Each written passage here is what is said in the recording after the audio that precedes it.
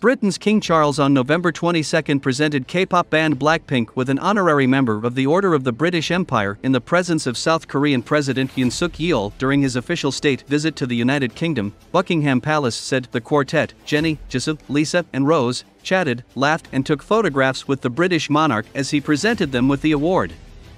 The band's members received their honorary MBEs in recognition of the band's role as COP26